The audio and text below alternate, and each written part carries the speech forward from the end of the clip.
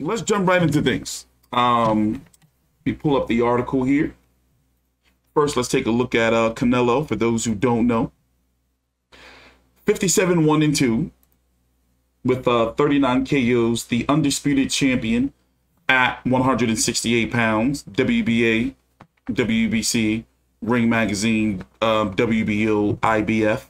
Currently, right now, he does not have any mandatories. We talked about it yesterday, but just to fill you in, David Benavidez and David Lemieux are going to be facing each other in May or so, April, May or so, to be the WBC mandatory, but that's not guaranteed. Why? Is because the WBC can just make Canelo the franchise champion. You have David Morrell and John Ryder, who are the two next in line to be the WBA mandatory for Canelo. Both of them think that they should be Canelo's mandatory, but in my personal opinion, John Ryder and David Morrell need to fight, and especially since the WBA is consolidating and getting rid of all those bullshit belts. Now, I would see Canelo fighting John Ryder in the future to be a UK fight, but we talked about that in detail yesterday, so we're not going to go too far down that path. IBF, no mandatory, and as we talked about, Zach Parker and Andrade are in negotiations to fight to be the WBO mandatory. So at 168 pounds, Canelo's free. Now, the rumors that are going around now from ESPN Mexico and ESPN here in the States is that the front runner for Canelo seems to be Dmitry Bivol, 175 pound, the only champion at 175 pounds for the WBA. I covered his last fight, been covering his fights for the last 3-4 years or so. Very good fighter to me. He doesn't seem to have that extra gear. As some fighters, as some boxing fans may say, the dog in him, the dog, the DAWG. 19-0 with 11 KOs, 31 years old. He was even at one point saying he would move down to 168 to fight Canelo. Umar Salamov, that's a fight I covered. Looked like, if he really wanted to, he could have stopped him. Craig Richards looked like he could have stopped him. Lennon Castillo. So he's going the distance with these dudes and dominating these guys. And, but, it's like, bro, like you trying to get the Canelo fight. Show us something. Now, the Joe Smith Jr. fight, Joe Smith hitting in about rounds 10 or 11. I forgot what round it was that had him with these intrusive ads that had him really questioning, like his existence.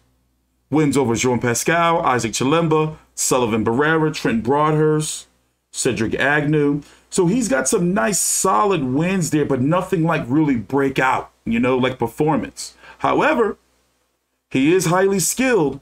And if Canelo was to beat him, he would be getting the scalp of a in his prime boxing fighter. Like, like not with the bullshit that a guy like Kovalev had when he was coming into the fight. He's not the weak link. Like, dude is pretty good. I would highly respect a win for Canelo over Dmitry Bivol. But if we're being honest, I would rather see if it's going to be the first fight of one of these two deals. Now, let me backtrack again. The DAZN is offering a 2-fight deal for Canelo to take on Dmitry Bivol in May, and then in September or so, Golovkin. Showtime is offering Canelo to take on an Al Heyman PBC, Charlo, Jermall Charlo, WBC 160-pound champion, former Canelo mandatory until Canelo was made the franchise champion. Anyway, Jermall Charlo would have to move up to fight Canelo in May and then fight the winner of David Benavidez, David Lemieux, if they fight in May, in September. You see what I'm saying? Now, Canelo, I'm wondering to myself, with what's been going on with PBC and all of these pay-per-views, and now fighters coming out to pretty much saying that they get like their back-end money in payments. Is it different with Canelo? Like, does he get like his full guaranteed money, Or does he have to wait for PBC to break him off? Like, it's like, all right, we're going to give you this guaranteed 30 right here, but you're going to make at least 40 million, but we got to give you the other 10 million later on. You know, I've been hearing for a few years now, that's how PBC has been paying their fighters. It's like, you know, they'll make this money on the back. And even with Floyd Mayweather doing an interview earlier this week or, you know, last week, talking about like how Logan Paul ain't get his money because, you know, he's got to wait for it. Adrian Broner going on the record multiple times. You know, PBC owes me money. You know, they making me wait for my shit. You know, a fighter like Hugo Centeno going on the record saying, you know, yeah, that's how they pay. You know, and, you know, you've been hearing for years, well, that back end money, them extra checks always coming. I'm wondering if Canelo is looking at the zone as like, yo, they're giving me just this straight check, just, you know, straight check. To where, I don't know, you know, I don't want to, you know, think too far down. But, you know, it is something to think about. Now, for the Golovkin fight, if that does happen, for one, Golovkin's got to beat Murata. And right now, you know, Golovkin looking a little shaky to me. And I'm wondering, like, is Golovkin heart, like, really still in it like it used to be? You see what I'm saying? Because he been on some Hollywood shit the last few years, and he didn't look good against Derevianchenko. Some can say that fight was a draw, and I believe I had it a draw. You know, so him beating Murata, on paper, he should be able to beat him.